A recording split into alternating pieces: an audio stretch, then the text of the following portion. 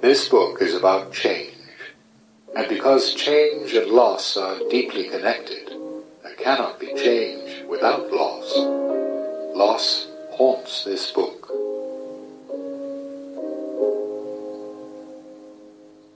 A couple of years ago, just before Christmas, my 4-year-old son was admitted to hospital. He developed an infection in the skin around his right eye. The doctors worried that the infection could travel into the optic nerve and then into his brain. He was given intravenous penicillin and monitored around the clock. On his first night back home, my son refused to take his antibiotics. My wife and I were alternately pleading, tearful, and angry, all to no avail. Finally, I told him a story about the time I had to have my tonsils out and had run away from 2 nurses when they came to take me to the operating theatre. I just didn't want to go, I said. My son considered this and, after a few minutes, agreed to take his medicine. That night, I was startled awake by a dream, which began to dissolve as soon as I woke. I had an image of myself reaching out to catch a small grass-green lizard that had shot down a dark space between 2 rocks, vanishing into the earth. I thought the dream might have something to do with my son's illness, but what? Then I remembered another detail from the dream, the 4 letters S-I-D-A. I lay in the dark for a few moments, running after the dream, but failing to remember any more. Frustrated, I got out of bed and went to the living room at the top of the house. I sat there in the quiet, the hush interrupted only occasionally by an all-night bus changing gears on the hill around the corner. As a psychoanalyst, I feel uncomfortable when I can't remember a dream. It's irrational, of course, but failing to remember a dream makes me feel a bit embarrassed, a bit of a fraud. You can dish it out, but you can't take it, I've thought to myself on more than one occasion. That night, I did what psychoanalysts tell their patients to do when trying to recapture the details of a dream. I let my mind free associate, allowing any thought I had to float to the surface, no matter how illogical or embarrassing. My first thought, a Spanish poem. Was it by Pedro Salinas?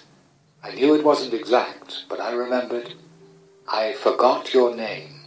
The letters of your name move about now, unconnected, unknown to each other. Rearranged, they form advertisements on buses. They're on envelopes, shaping other names. You're somewhere now, but all in bits, dismantled, impossible. In a rush, I recognized the 4 letters. S-I-D-A is Spanish for AIDS, and also the very same letters rearranged, like the letters in the poem, moved about. I remembered a young man who had come to see me years ago for 2 consultations. He'd been referred by his family doctor because he was HIV positive and refusing treatment for pneumonia.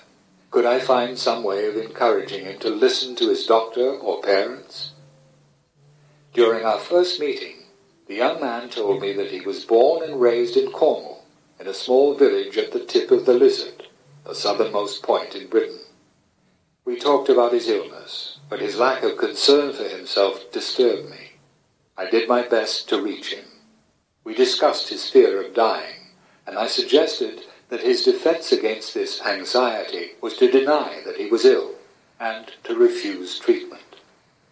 He left unconvinced of the need for help, but promised to return for a second meeting the next day. He was late for our appointment. When he arrived, he told me that he'd realized I was right, that he needed to look after himself. But instead of accepting treatment, he'd decided that the best thing to do was to take a break. He'd already booked a trip to Rio for Mardi Gras. Why not go earlier? The following autumn, I heard from his doctor that he had died, not from pneumonia, but from dysentery. Outside, another night bus went by. These 2 consultations, which did not seem that long ago, must have taken place at least 20 years earlier. The young man was only 26 years old when he died. His parents were probably still alive. I wish I could have somehow persuaded him to take his medicine, to come into hospital, to let his physicians treat him. But he was, like the lizard in my dream, out of reach. I did not know the words then, and I probably could not find the words now that would persuade him to stay. Looking up, I became aware of my reflection in the large, dark window. I again felt my helplessness of the previous evening, my momentary powerlessness at my son's refusal to take his medicine, and my fear that he too could disappear into the earth. Now, so many of the patients I saw when I was young are gone or dead. But sometimes, as when waking from a dream, I find myself reaching out to them, wanting to say one more thing.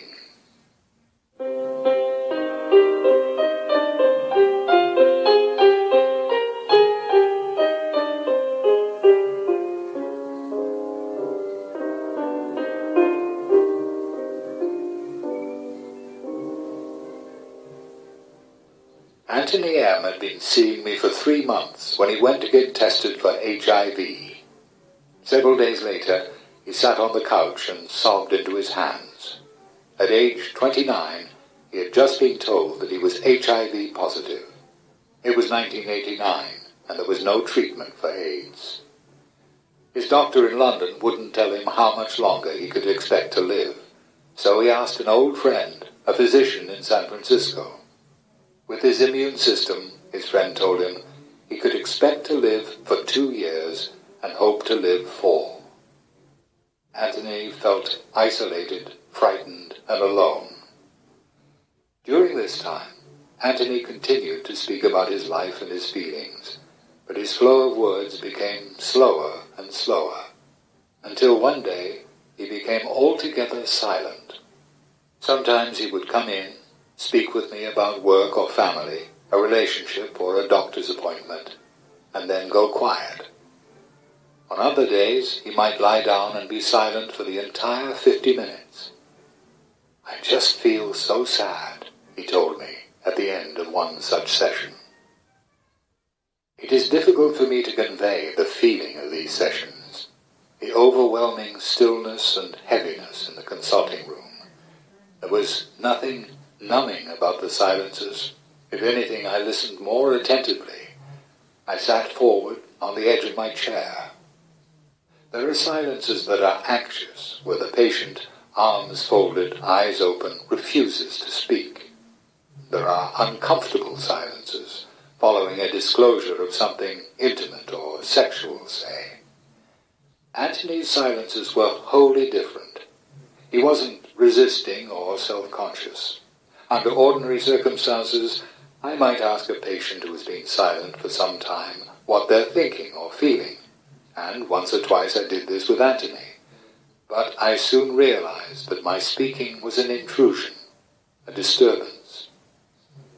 As I sat with him day after day, Anthony's silences grew deeper and deeper.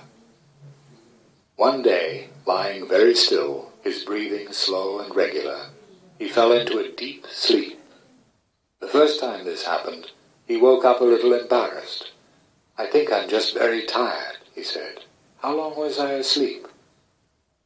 But soon he was regularly sleeping 10 or 15 minutes in most sessions, and usually one full session once or twice a week. He told me that it didn't feel like sleep. It was more like passing out, being given a general anesthetic. 3 years into Anthony's psychoanalysis, his immune system collapsed. His CD4 cell count hadn't been in the normal range for some time, but suddenly it dropped from 175 to 43. Although Anthony looked well and was not ill, it was becoming more and more likely that he would soon contract pneumocystis pneumonia or some other potentially fatal infection. A few days after hearing that Antony's CD4s were critically low, I received a letter inviting me abroad to a clinical seminar, and I decided to present Antony's case. During a coffee break, an eminent American psychoanalyst came up to me and said, "A few of us were talking after your presentation, and I wanted to ask you, why are you wasting your time on this patient? He's going to die. Why not help someone who's got a future?" His question shocked and angered me. It felt cruel. It seemed clear to Antony and me that his analysis had helped him to overcome his anxiety and depression so that he was better able to make use of his physicians. Analysis also helped him to live with the unknown. In his words, "Live well while you can, die well when you have to." Still, the American analyst's questions stayed in my mind and made me realize how protective I'd become of my patient. A few weeks later, Antony asked me whether I would continue to see him when he was eventually admitted to hospital. I told him that I would come each day for his session. We'd continue seeing each other as we were now, 5 times a week. "What if the hospital won't let you?" "I don't think anyone can stop me coming to see you during visiting hours, pulling up a chair behind you, and us continuing to talk. Maybe they'd let us have a room, but if not, we could just draw the curtain around us, couldn't we? You want to know that I will be with you as long as you need me, and I will."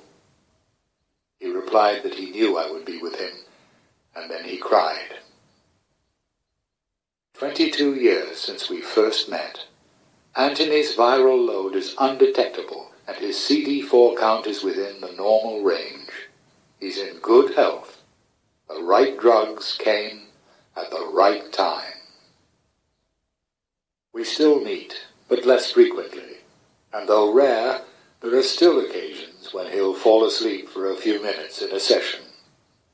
I now think that Antony's silences expressed different things at different times. Sorrow, a desire to be close to me but stay separate, and a wish to stop time. Antony has told me that he felt these silences were healing too, a chance for him to regress, to be looked after. The deepening quiet was a sign of Antony's deepening trust. It may be that his silences were also a way of rehearsing the moment of his death, but most of all, they were something we went through together.